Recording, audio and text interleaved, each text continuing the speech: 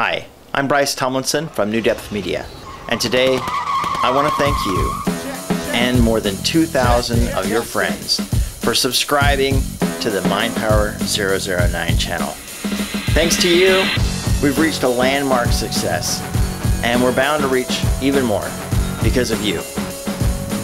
And as a way of saying thank you, I am going to do a celebration dance. For the music, I'm going to use a song that I wrote back in 2004 called Renew My Faith. 2 o'clock a drive-by in broad daylight. Wow, I ain't seen one of these since 95.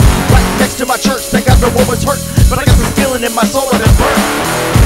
2004, I see the nights are still clicking. See, just like before, I thought I died, just sickens me. Trying to think of a time when I thought my family was safe, but I think it's time to renew my faith. When I start thinking things will never change, when I think that my mind is rearranging, if I feel like my spirit's finished learning, and I feel like my hood is steady burning, when I see that the killing is ultra real, and if I slip and I fall, I start to feeling like if I just continue to get my faith on the ball, then I might as well not have faith at all.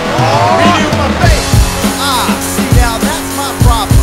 Seems every time I run into some stumbling block, I start thinking it's all over. Oh boy, here we go again, back to my old tricks. But see, really that's not how it works, and thank God for showing me that. James chapter 1 verse 2 reads, "Consider it pure joy, my brothers, whenever you face trials of many kinds, because you know that the testing of your faith develops perseverance." I am not perfect, only God is. And so long as we keep trying to be closer to Him, He will keep renewing our faith in Him, even though we falter at times.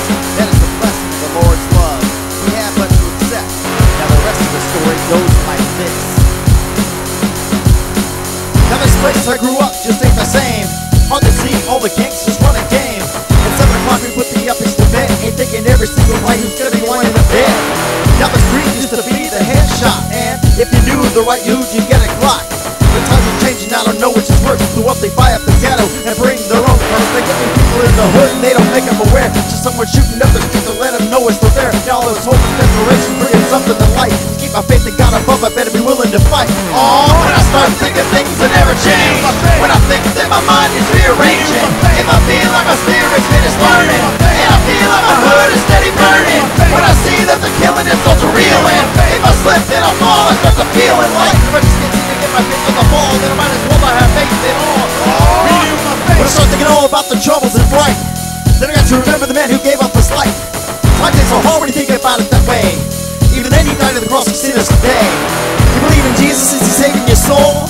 You believe the Lord above is making you whole? You think that maybe you can give Him a